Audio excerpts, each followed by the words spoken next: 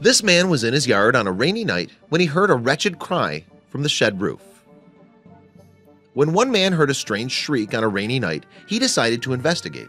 The noise led him out into his yard in the middle of a rainstorm, and that's when he realized that the piercing cries were coming from his shed roof.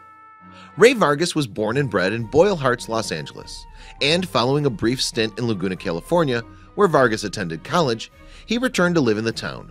Now he makes his living there working as an artist. Consequently, Vargas works from home, and considering his job is not your average 9 to 5, he can work whenever inspiration strikes him. As a result, he's often awake late into the night.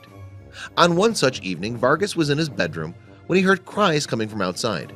It was pouring down with rain in his backyard, and the artist worried that something was in trouble. So he decided to take a peek through the glass and see what was going on. At first, Vargas struggled to see anything through the lashings of rain. However, the noise didn't go away, so he followed the sound and ventured outside into the middle of his yard. That's when Vargas came across a tiny little kitten caught in the deluge. I found him on a rainy night, abandoned on the roof of the shed in my backyard. Vargas later told Love Meow, "I was just following his meowing." He couldn't work out the age of the cat, which was yet to open its eyes, and he wasn't able to see the mother anywhere either. As a result, Vargas decided that he would have to act fast if the animal was to survive.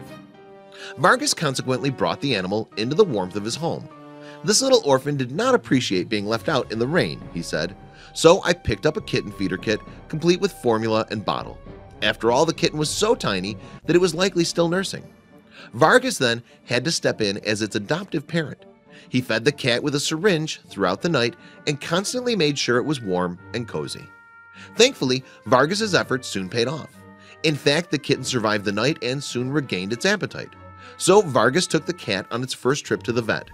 There he discovered that the little fur baby weighed less than an ounce. Still, the cat now had Vargas at his side to help him through. Indeed, the animal was soon fighting fit and even opened its eyes for the very first time. That was when Vargas decided to name the kitten Bagheera. From then on, Vargas and Bagheera's bond went from strength to strength. Indeed, wherever the artist went, the cat followed. The kitten would even climb onto his owner's shoulders in order to be carried around the house. Soon the pair were doing everything together. For example, they loved nothing more than curling up on the couch to watch TV. Sometimes they even sat down to eat their meals at the same table.